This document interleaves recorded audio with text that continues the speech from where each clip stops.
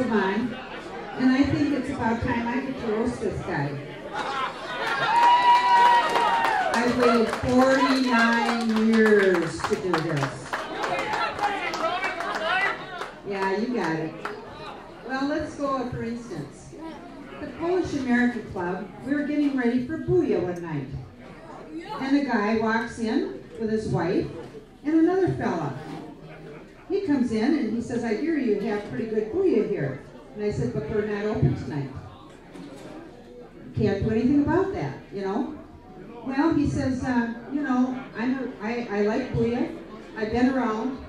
And he says, I just want to sample your Booyah and see if it's the best. I said, he says, I've been at the West St. Paul Booyah, and I know what good Booyah is. I said, well, honey, we were in that competition, and we won both times.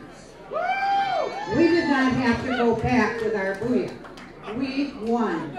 So he said, all right, you know, so we're talking, and his wife says, well, I'm Polish.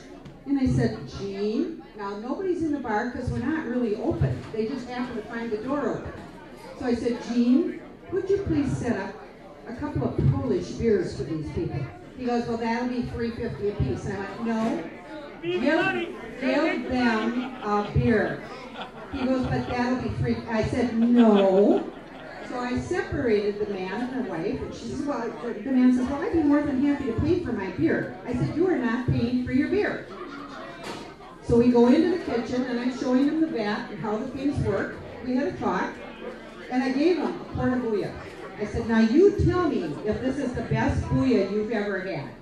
He said, Friday morning, 9 o'clock, you turn on your radio, and you will hear what I think of your Booyah. I said, done. So he's getting ready to walk out the door, and I said, thank you. And we were real happy to see him there. Chris was there. He walks out the door. The guy was Governor Tim Pawlenty, his wife and bodyguard, and this one says, who the hell was that? He looked familiar. You wanted to give him free beer? I went, really? Really, Gene? This is the Geneism. We go through this every day. Every day. We're going to be married 49 years the end of this month. This man, yeah, little babe. You know, another thing, I don't know from hot wax. Hot wax. Okay, he gets me a hot wax thing from, I have arthritis in my hands. I'm going to put my hand in that arthritis thing, and I'm going to have a good time, because Jean's going to be leaving for the weekend. My hands are going to be flexible. So I get the hot wax machine out, and I get my hot hands in there, and I'm thinking, what do you do with this leftover wax? I mean, it's still hot. Where do I want to put it? Now, he's getting ready for the fishing trip, and I'm looking around, and I'm thinking, well, I don't have a can to put it in. I'll put it in a plastic bag on the sink. I did.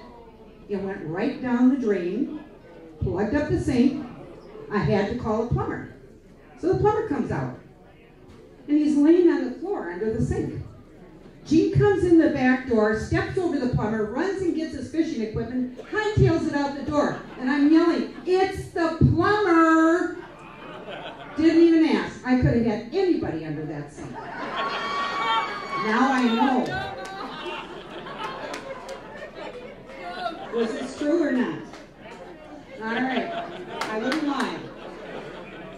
I mean, I gotta say, he's a tough cookie.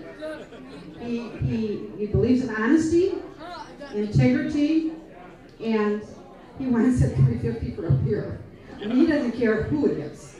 So he's a tough nut to crack. But he's been fighting a heck of a battle, and we're doing great. We're hanging in there, and he's going to be here next year.